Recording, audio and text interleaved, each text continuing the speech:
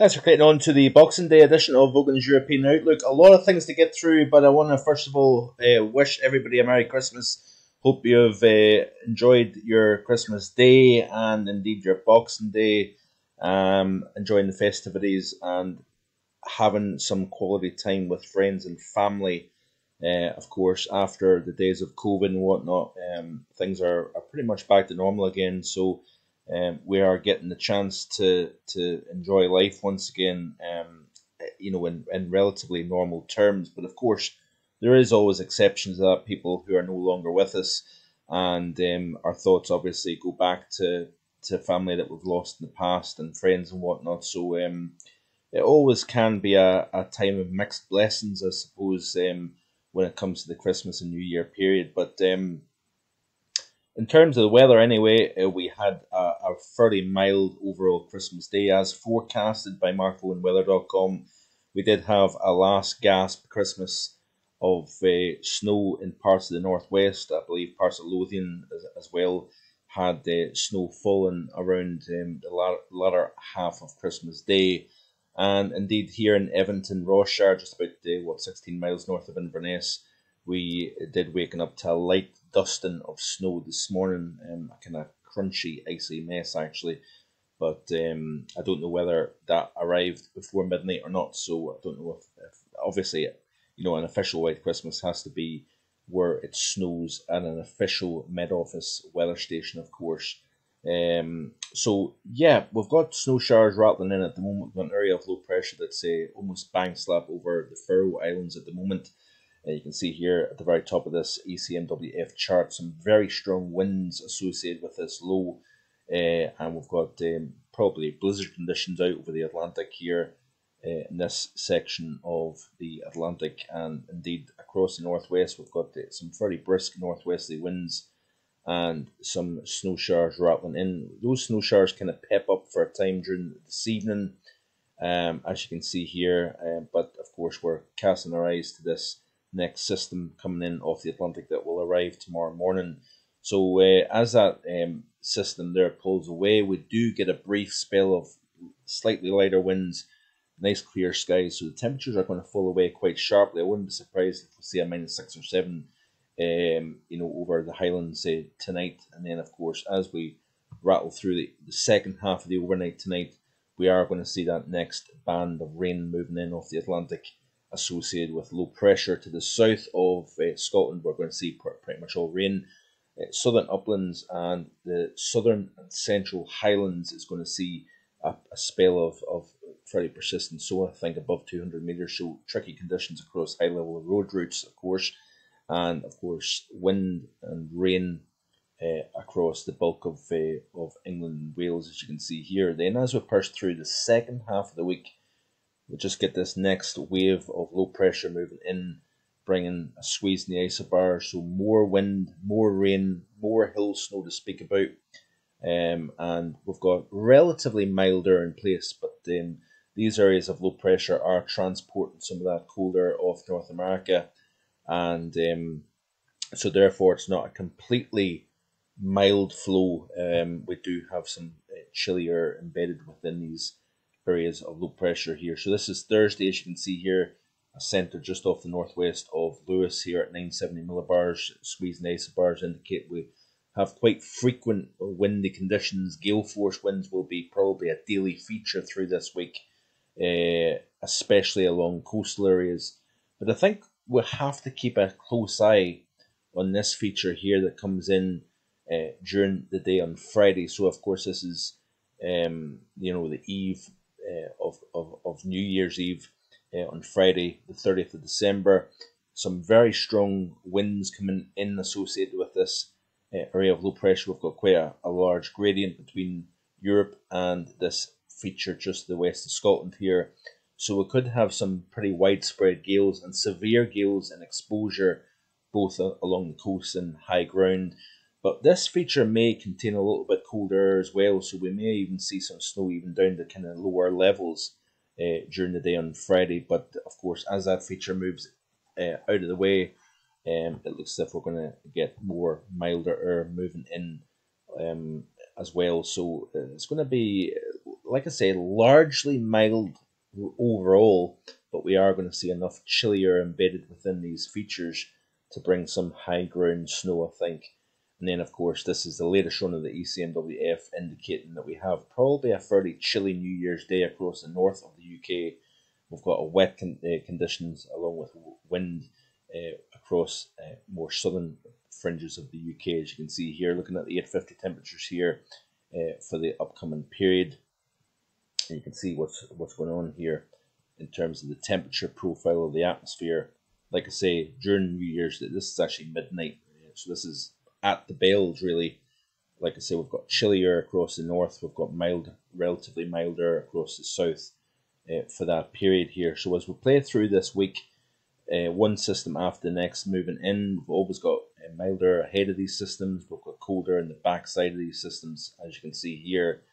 And you know, it's generally a firmly Atlantic driven pattern as we leave December 2022 and open January 2023 here, as you can see.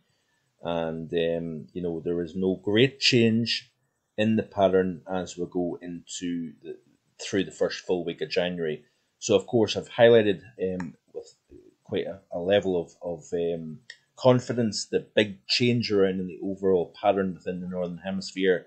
We start at lower heights across the Arctic, we raise heights across the mid latitudes, mild oceanic air flooding North America, Europe, and parts of Asia as well. But we're holding on to some very cold air across parts of China, the Koreas, Japan, and whatnot. But as I play through off this GFS loop, this is the jet stream, and you're looking down over top of the northern hemisphere. So it's incredible strong winds coming off Asia, across the Pacific, and into North America. That's wiping out the bitterly cold air that we've seen. Coldest Christmas Day on record for parts of Florida and other parts of the United States. Did you see the scenes out of Buffalo, New York, with the blizzard that was seen there? But it was a very noteworthy cold spell, and I'm going to try and do a bit of written content about that cold spell, and indeed the UK one that was seen during the first half of the month as well. I'm going to try and write some material about that, because we've seen some fairly significant cold, of course. But notice here the kind of flat nature of the jet stream circling right around the hemisphere within the mid latitude pattern. We've got lower heights across the top, so the Arctic Oscillation and North Atlantic Oscillation both positive at the moment, and that is reflective of the 500 millibar pattern as well here. So we'll click to the current period, and you can see here that we start to see the blues representing lower than normal pressure at 500 millibars congregating across the top, and therefore, you know, that's basically showing the overall positive Arctic Oscillation, North Atlantic Oscillation. But notice here that we do have some interesting things going on within the atmosphere. You can see these positives here along with the negatives kind of spinning and cycling around. What that is doing is it's creating, these are known as Rossby waves or Rossby waves within the atmosphere. So it's like ripples within the atmosphere kind of circling around the northern hemisphere. And sometimes what that does is it can have an upstream, upward push influence within not only the tropospheric polar vortex, but eventually the stratospheric polar vortex. At the moment here, what we've got is we've got a pretty uniform and pretty consolidated polar vortex. So basically at the moment we've got a strong polar vortex. This is way up at the very top of the stratosphere, by the way. You can see here this nice dark blue, concentric in nature, bang slap over the Arctic region, and this generally consists nicely of a mild pattern within the middle latitudes with cold air bottled up over the top of the Arctic region. We've got, of course, this push of mild ocean air through North America, through Europe, and whatnot, and generally average to above average temperatures is in response to that. But if we go back to the 500 millibar chart here of the GFS operational, you can start to see what's taking place. We'll start to see these reds here. We've got these lows, and as we progress through week 1 of January, you notice here that we are starting to see a little bit of a turnaround in the 500 millibar height anomaly chart. You can start to see it building over top of the Arctic region once again, and this could be indications of the Mann-Julian oscillation going and transitioning into do I have the chart? Yes, we do. So this is the GFS Mandrelian Oscillation forecast, and you can see off the GFS indicates it's rotating across the Pacific Ocean through phases 6 into 7, and the ECMWF is a little bit more prominent, taking it into a stronger phase 8 and then into 1.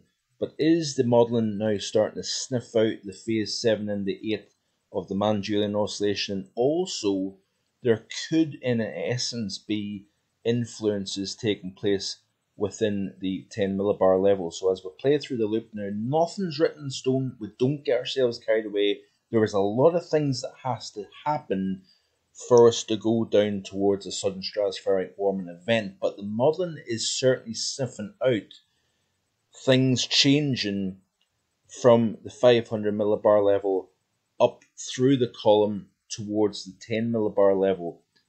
Now, we've had a greatly disrupted tropospheric polar vortex over the course of the last 4 weeks or so, with a lot of displacement, arms of cold air stretching down into the mid-latitude pattern, of course. But generally speaking, the stratosphere and the tropospheric polar vortex have not been coupled.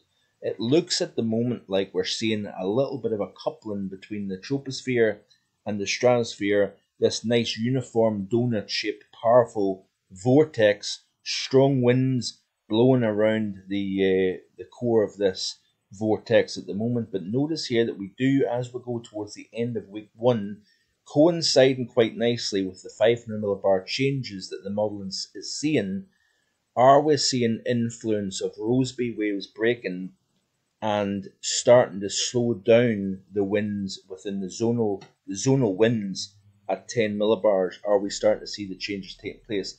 Because you notice here, right at the very end of the loop, we've got some very strong warming taking place off Siberia, and the modelling is going to wax and wane back and forth. But it looks as if around the 7th of January, we have a very strong pulse of warming taking place and trying to push towards the pole. And of course, like I say, a lot of things have to take place for this to become a greater chance of a sudden stratospheric warming.